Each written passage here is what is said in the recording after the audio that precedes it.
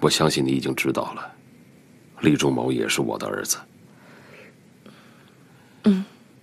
你和仲谋还有向军的事情，我也知道一些。作为局外人，在感情问题上，我本不应该插手的。可是作为父亲，我不希望我的2个儿子因为女人而伤了和气。何况，他们2个之间本来就有怨气。对不起。在感情的问题上困惑和犯错，总是在所难免。年轻的时候，我也犯了很多错误。我伤害了向军的母亲，也伤害了厉志宁，最终得到了我最不想看到的结果。我的2个亲生儿子居然成了仇人。我希望在我有生之年，能看到他们兄弟2个和好。所以呀，我以过来人的身份想请你做一个决断。我问过向军，他说他爱的人是你。我不知道你的心意如何，你是怎么选择的？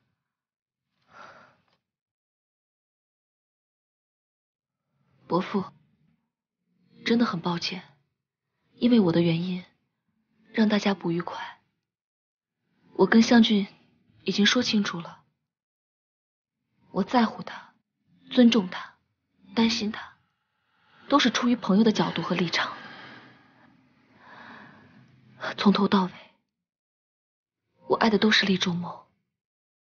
今天您问我这个问题，我的答案还是一样，我爱厉仲谋。请您相信我。你认真的样子和仲谋很像，怪不得了。既然你选择了他，那你就要好好的跟他在一起。我相信你会是一个好妻子，不过我有一个不情之请啊。您说吧。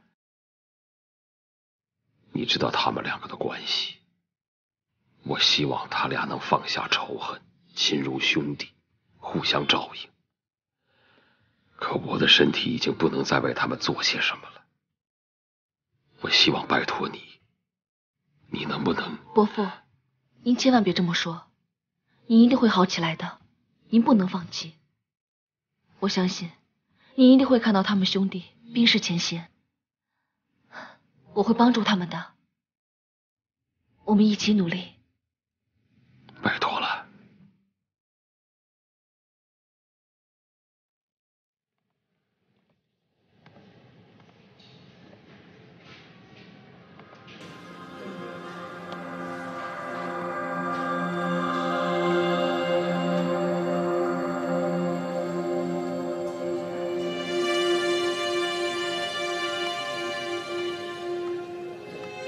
你为什么会在这儿？我怎么就不能在这儿？我不是告诉过你，我的家事不用你管吗？我父亲和你母亲刚刚见了面，你怎么能说这件事跟我没关系？你说什么？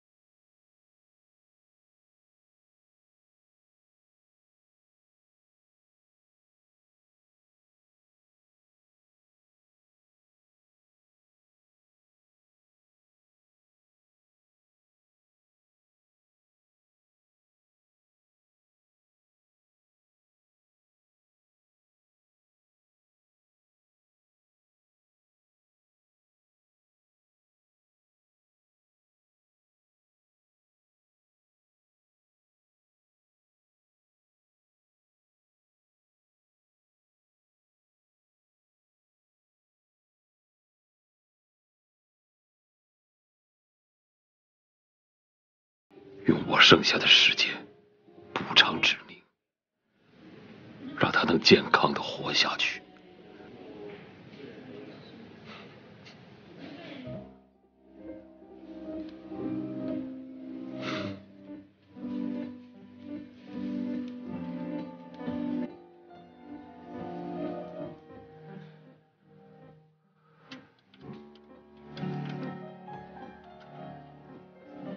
我知道你很难接受我不强求，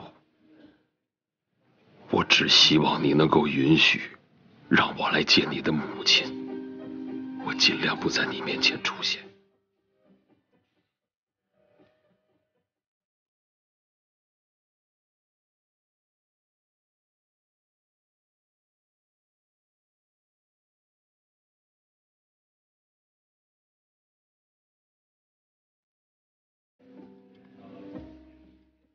我母亲只不过是一个跟你曾经有过关系的女人，我只不过是一个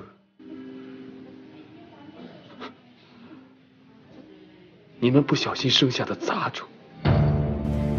我们母子在你心中，只不过是你们呼之则来，挥之则去的过客。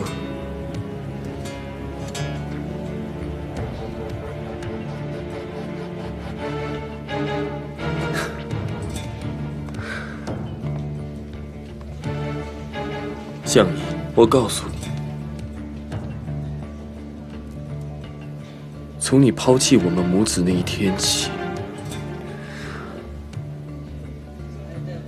我们就不再需要你了。请你离我母亲远一点。仲谋，仲谋，仲谋，仲谋！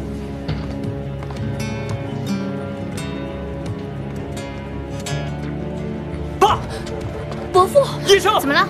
仲谋，伯父晕倒了。先生，仲谋，先生你怎么样？先生，伯父，先生，没事吧？快叫医生啊！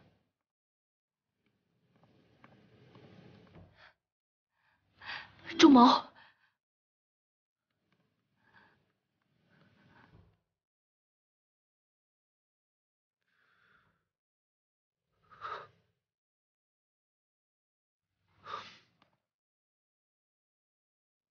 刚才发生的事情进去不要说。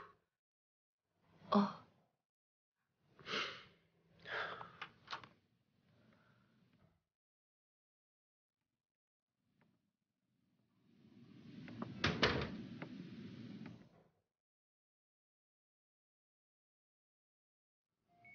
伯母一直都很要强，她一个人经营着历史，又把你带大，可现在看着她，真的老了很多，也很脆弱。所以，上一次我真的不应该那样跟她说话。